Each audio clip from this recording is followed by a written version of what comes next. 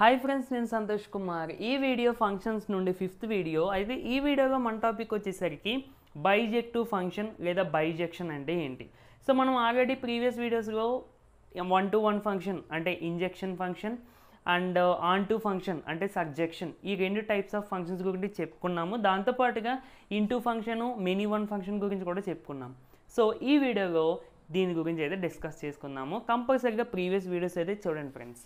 Okay, మీకు 1-1 function గురించి, on-to function గురించి తెలిస్తేనే ఈ ఫంక్షన్ గురించి అర్థమవుతుంది. ఓకే, సో డెఫినేషన్ చూసుకున్నట్టయితే if F from A to be is both an injection and సర్జెక్షన్ then F ఈ set to be A bisection. అర్థమైపోయి ఉంటుంది మీకే. సో ఒక ఫంక్షన్ని బైజెక్షన్ అని అనాలి అంటే ఆ ఫంక్షన్ అనేది బోత్ ఇంజెక్షన్ అవ్వాలి అండ్ సర్జెక్షన్ కూడా అవ్వాలి. ఓన్లీ ఏదో ఒకటి కాదండి, రెండు అవ్వాలి. అది ఇంజెక్టివ్ ఫంక్షన్ అవ్వాలి అండ్ సబ్జెక్టివ్ ఫంక్షన్ కూడా అవ్వాలి. ఈ రెండు ఫంక్షన్స్ అయితే అంటే ఈ రెండు కండిషన్ 1-1 ఫంక్షన్ యొక్క కండిషను, ఆన్-టు ఫంక్షన్ యొక్క కండిషను సాటిస్ఫై చేస్తే ఆ ఫంక్షన్ని మీరు బైజెక్షన్ అని పిలవచ్చు. లేదు అంటే చూడండి, 1-to-1 from A on-to B అంటే 1-1 ఆన్-టు అవ్వాలి కదా. సో ఆ రెండు నేమ్స్ని కంబైన్ చేసి ప్రొడ్యూస్ చేసిన నేమ్ అనుకోవచ్చు ఇది. ఓకేనా అండి. ఎనీవే మెయిన్ పాయింట్ గుర్తుపెట్టుకోండి, 1-1 అవ్వాలి అండ్ ఆన్-టు కూడా అవ్వాలి. So if F from A to be is a bisection that employees, అంటే ఫంక్షన్ అనేది బైజెక్షన్ అవ్వాలి అంటే కంపల్సరీగా ఎఫ్ ఈజ్ బోత్ ఇంజెక్షన్ అవ్వాలి, సబ్జెక్షన్ అవ్వాలి. ఇంజెక్షన్ అంటే 1-1, సబ్జెక్షన్ అంటే ఆన్-టు. నేమ్స్ కన్ఫ్యూజ్ అవ్వద్దండి, అందుకనే పక్కన రాసుకున్నాను. అండ్ ఇంకో విషయం, మీరు దీన్ని ఎలా గుర్తుపెట్టుకోవచ్చు అంటే జనరల్గా బై అంటే 2 అన్నట్టు. సో బైజెక్షన్ దట్ మీన్స్ ఈ 2 ఫంక్షన్స్ యొక్క కండిషన్స్ సాటిస్ఫై చేయాలి అన్నట్టు మీరు గుర్తుపెట్టుకోవచ్చు బై ఈ స్పెల్లింగ్ బట్టి, బై అనే స్పెల్లింగ్ బట్టి. సో మనకి 1-1 ఫంక్షన్ యొక్క కండిషను అండ్ ఆన్-టు ఫంక్షన్ యొక్క కండిషన్ కూడా మనం ఆల్రెడీ ప్రీవియస్ వీడియోస్లో చెప్పుకున్నాము. ఒకసారి ఇక్కడ రాశాను.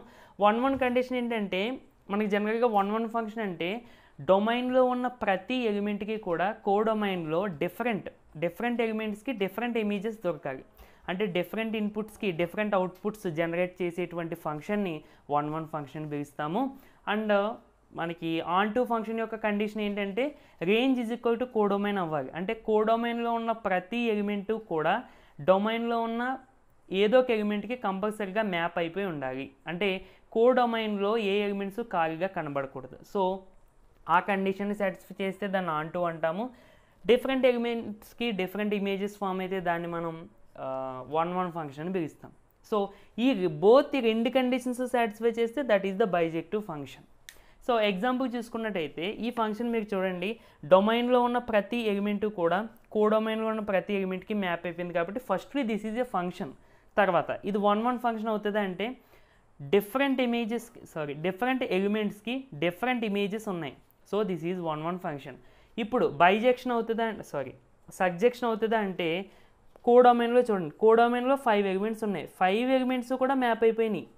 So this is injection and subjection. So కంప్లీట్గా దిస్ ఈజ్ బైజెక్షన్. అంటే బైజెక్షన్కి ఇది ఒక ఎగ్జాంపుల్ చెప్పుకోవచ్చు. లైక్ ఇదే విధంగా ఇది కూడా చూసుకుంటే ఇది 1-1 ఫంక్షన్ అవుతుంది, ఎందుకంటే డిఫరెంట్ ఎలిమెంట్స్కి డిఫరెంట్ ఇమేజెస్ ఉన్నాయి అండ్ కోడొమైన్లో ఉన్న ఏ ఎలిమెంట్ కూడా మీకు మ్యాప్ అవ్వకుండా లేదు, లైక్ ఈ విధంగా. సో ఇప్పుడు ఫర్ సపోజ్ ఏబిసి ఉండి 1 2 3 మ్యాపింగ్ ఫర్ సపోజ్ ఎలా జరిగిందని అనుకుందాం. ఇది మీకు ఫంక్షన్ అవుతుంది, సబ్జెక్షన్ అవుతుందా అంటే ఆన్-టు అవుతుందా అంటే ఆన్-టు అవ్వదు, ఎందుకంటే కోడొమైన్లో ఈ ఎలిమెంట్ మ్యాప్ అవ్వట్లేదు కాబట్టి this is not on-to function. పోనీ 1-1 ఫంక్షన్ అవుతుందా అంటే 1-1 ఫంక్షన్ కూడా అవ్వదు, ఎందుకంటే డిఫరెంట్ ఎలిమెంట్స్కి డిఫరెంట్ ఇమేజెస్ కావు. సో ఇది అప్పుడు బైజెక్షన్ అవుతుందా, బైజెక్షన్ కూడా అవ్వదు. సో ఇది జస్ట్ ఫంక్షన్ అంతే, అది బైజెక్షను కాదు, ఇంజెక్షన్ కాదు అండ్ సబ్జెక్షన్ కూడా కాదు.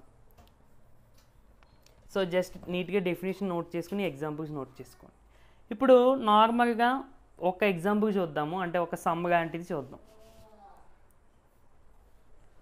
ఓకే ఫ్రెండ్స్, ఒక చిన్న ఎగ్జాంపుల్ చూద్దామండి, జస్ట్ మీకు కొంచెం అర్థం అవడం కోసం అంతే. Check F from are to are. Are అంటే ఇక్కడ set of real numbers, ER అన్నా కూడా సెట్ ఆఫ్ రియల్ నెంబర్స్. అంటే డొమైను మనకి set of real numbers, codomain కూడా set of real numbers defined by function. అంటే రిలేషన్ ఇచ్చేసారు ఈ రెండు సెట్స్కి మధ్య. ఏంటది, F of X is equal to 2x + 1 is bisection are not. ఇది బైజెక్షన్ అవుతుందా అవ్వదా అన్నది మనం ఫైండ్ అవుట్ చేయాలి. సో ఎనీవే మనకు బైజెక్షన్ అవ్వాలి అంటే కంపల్సరీగా ఇంజెక్షన్ అవ్వాలి, సబ్జెక్షన్ అవ్వాలి. సో అది మనం చెక్ చేస్తే సరిపోద్ది. ఫస్ట్ ఇంజెక్షన్కి మనం ఏం తీసుకుంటామండి, ఏదో ఒక 2 ఎలిమెంట్స్ డొమైన్లో ఉన్నాయని తీసుకుని ఇలా తీసుకుంటాం. జనరల్గా ఈ కండిషన్ మనం తీసుకునేది. ఇది తీసుకున్నప్పుడు మనకు ఫైనల్గా ఈ రిజల్ట్ వస్తే by using this function this is 1 1. ఇది ఎందుకు ఎలా చేస్తామన్నది కూడా నేను 1 1 ఫంక్షన్లో ఎక్స్ప్లెయిన్ చేయడం జరిగింది. ఒకసారి మీరు ఆ వీడియో చూడండి అందుకని. ఓకేనండి, సరే. సో ఈ కండిషన్ తీసుకున్నాను, A1, A2 belongs to R. ఈ R అంటే ఇది. f of A1 equal to f of A2 ఇది తీసుకుంటే మనకి రిజల్ట్ ఇది రావాలి. అప్పుడు this is 1 1. f of A1 అంటే ఎలా వస్తుందండి, f of x అంటే 2x + 1 కదా.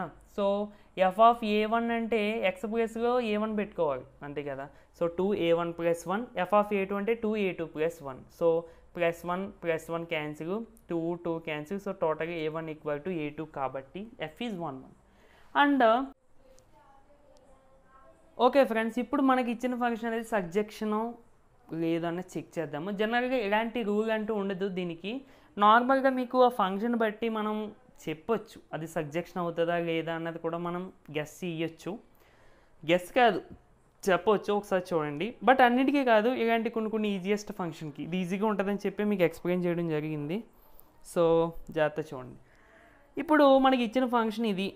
సో నేను ఫస్ట్ వీడియోగా చెప్పానండి, యాక్చువల్లీ x అనేది ఇన్పుట్, f of x అనేది అవుట్పుట్ అన్నట్టుగా చెప్పాను. లేదంటే ఇది ఎలిమెంటు, ఇది ఇమేజు అన్నట్టుగా కూడా చెప్పాను. లేదంటే ఇలా చూడండి ఇంకా అర్థమవుతుంది, ఇది x అయితే ఇది f of x అన్నట్టు. సో దీన్నే మనం సింపుల్గా y అని కూడా అనుకుంటూ ఉంటాము అన్నట్టుగా కూడా చెప్పాను. సరే, సో అందుకని చెప్పి ఇక్కడ f of x ప్లేస్లో y రాసుకున్నానండి. జనరల్గా సబ్జెక్షన్ ఫంక్షన్కి మనం ఏం చెక్ చేస్తాం, నార్మల్గా డయాగ్రమాటిక్ ఇస్తే ఈజీగా చెప్పేచ్చు అది సబ్జెక్షన్ కాదా అన్నది. ఫర్ సపోజ్ ఇది ఆరే కదా, ఇది ఆరే, ఎందుకంటే ఇక్కడ మనకు 2 ఆర్సే కాబట్టి. సరే, ఇప్పుడు నార్మల్గా ఏదో ఒక ఎలిమెంట్స్ తీసుకున్నాను నేను, 1 2 3 4. ఇందులో కూడా ఏదో ఒక ఎలిమెంట్స్ తీసుకున్నాను నార్మల్గా, జస్ట్ ఎగ్జాంపుల్ కోసం. మనకి సబ్జెక్షనా కాదా అని చెక్ చేయడం కోసం దీన్ని పట్టుకోవాలి, దీన్ని తీసుకోవాలి. అదే పట్టుకోవడం మీన్స్ దీన్ని గమనించాలి. ఏంటి అంటే ఇందులో ఉన్న ప్రతి ఎలిమెంటు కూడా కంపల్సరీగా డొమైన్లో ఉన్న ప్రతి ఎలిమెంట్కి ఏదో దానికి అవుట్పుట్లాగా ఉండాలి. అంటే ఇందులో ఏ ఎలిమెంటు ఖాళీగా ఉండకూడదు.